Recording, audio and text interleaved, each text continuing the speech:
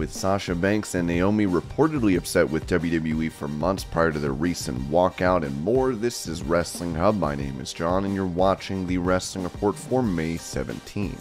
Before we get into the rest of the video, make sure you subscribe to Wrestling Hub and turn on all notifications to stay up to date with everything in the world of pro wrestling. Also, don't forget to follow us on Instagram at Wrestling Hub Official and also follow us on Twitter at Wrestling_Hub.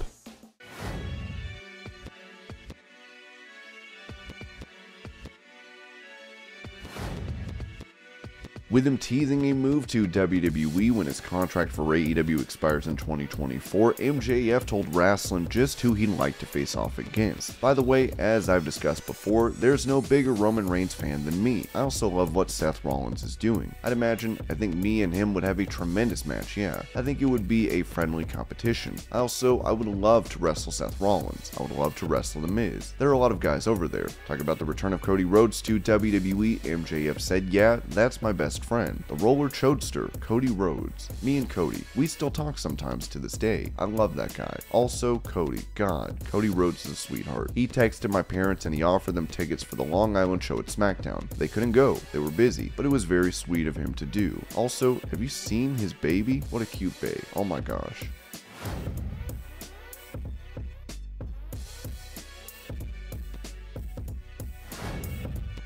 Reacting to a story from Hardcore Holly's book, which is about JBL attempting to bully Steve Blackman and getting beat up and apologizing, Buff Bagwell would take a shot at the former WWE champion, saying, "Bradshaw attempted to end my career in a dark segment on SmackDown. I'm glad he's grown up from those days." JBL replied, writing, "Buff, this is simply not true. It was a powerbomb, a called spot, and I landed you flat, which is safe. No different from anyone else I've powerbombed back in the day. Stiff, yes. Dangerous, no. This is the first I've heard of this. Not doubting what you thought, but zero intent to injure." Buff would then write, "I appreciate that. You know how it goes. People talk and I was dumb enough to listen." And the two would then wish each other well.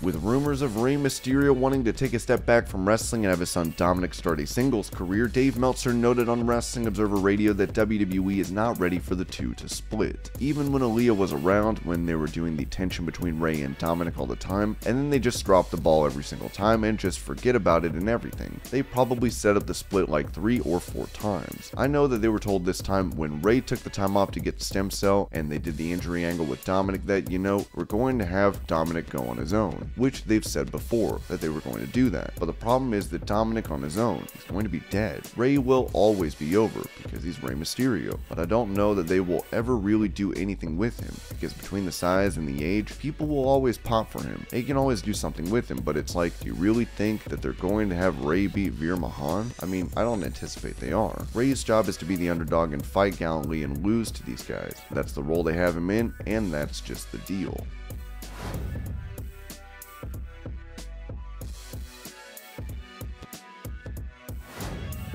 Following the Anything Goes bout in AEW between Jeff Hardy and Darby Allin, where Allin landed from the top of the ladder onto steel chairs, Booker T expressed concern for the young star in his Hall of Fame podcast. It will be a whole lot more stuff happening in this wrestling business. You just have to see something like that, you know, more power to those guys for going out there and doing that and having a courage to actually do it. But Darby Allin really will become a cripple by the time he turns 40 years old. Bottom line, he would not be able to walk. He would have so much surgery done on his body by the time he turns 40, it's not going to be funny, and God bless him for putting his body on the line for the business.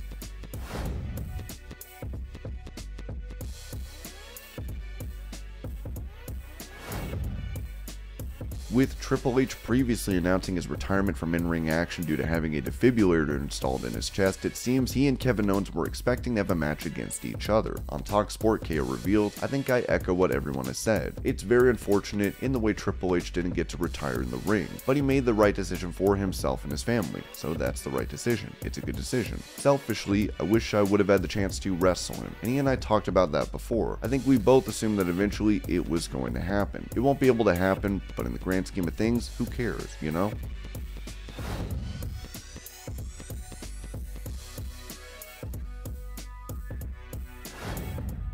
On Monday Night Raw, fans were made aware just when they'd see Cody Rhodes thanks to WWE's Cody Rhodes Countdown, as Meltzer explained on Wrestling Observer Radio why this was done. It worked in week 1, so you're going to do it again and with the same guy. Obviously, they believe of the guys they have that the one who is the most valuable to focus on to save Hour 3 is Cody Rhodes, because they've put him in there 2 weeks in a row. Ahead of his third match against Seth Rollins, Cody revealed to Sports Illustrated that he is the best pro wrestler. I think I'm the best wrestler in the world, and I think it's by a large margin. That upsets a lot of people, but I don't mean it to draw ire. This is all I do. I'm not in charge. I'm here to hone my craft, build my body, and win matches. Every week, I have to be better. That's the ultimate clarity for me.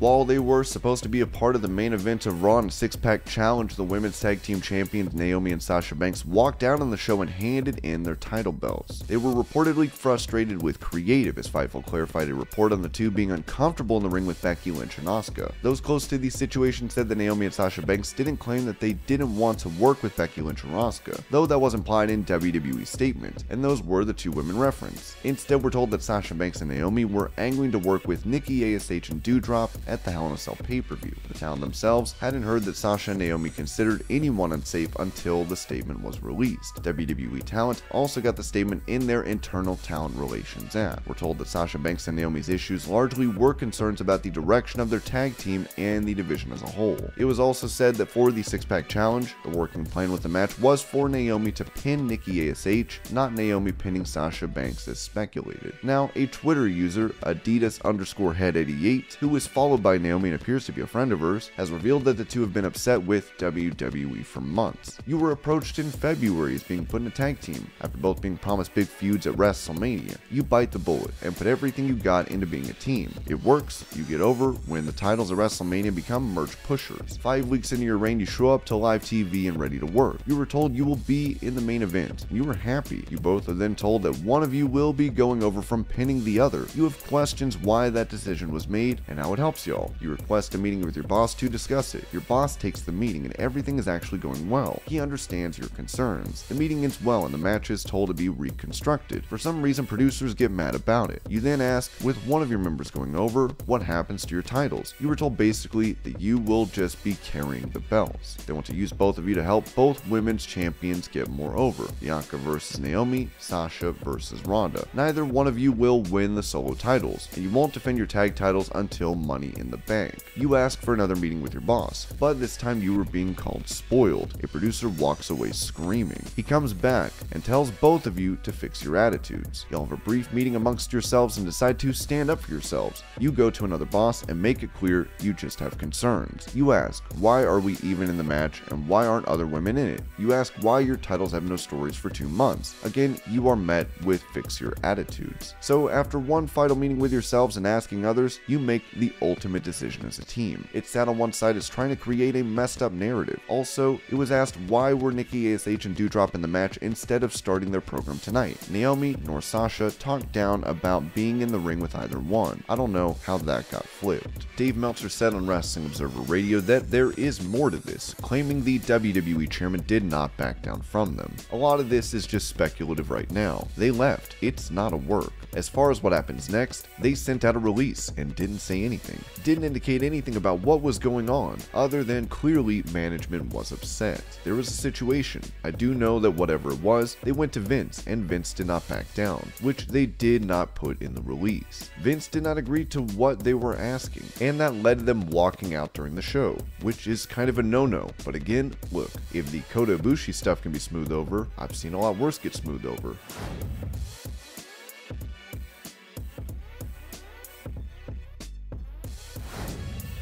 Speaking of Sasha Banks, William Regal recalled on these sessions telling Vince McMahon that if Banks did not work out for WWE, that he could fire him. There's only 4 people that I have ever gone to Mr. McMahon or to Triple H with whom I have said I put my reputation on. I put my job on the line once for Sasha Banks. She was somebody I went because I knew her, and my first thing on the job was to hire this lady. I said, if it doesn't work out, you can fire me. She's not one of them. That was a separate thing.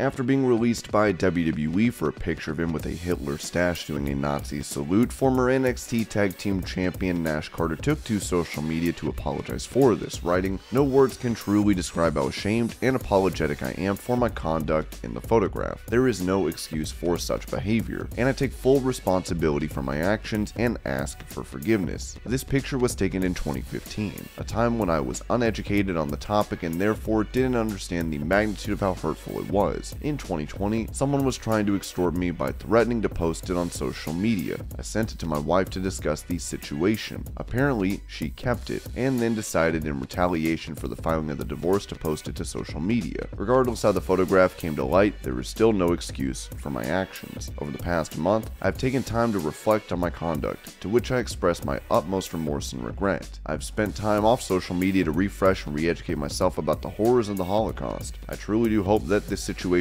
will teach and bring awareness to the horrific tragedy that took place, so that something like this will never happen again. I can assure you that this is not who I am or what I represent as a human being, and I feel it is never too late to educate and better yourself. If you were ever in the Orlando, Maitland area, take some time to visit the Holocaust Memorial Resource and Education Center of Florida, where you can learn about the history and depth of what took place. It was an incredibly eye-opening and impactful experience that teaches the importance of this history.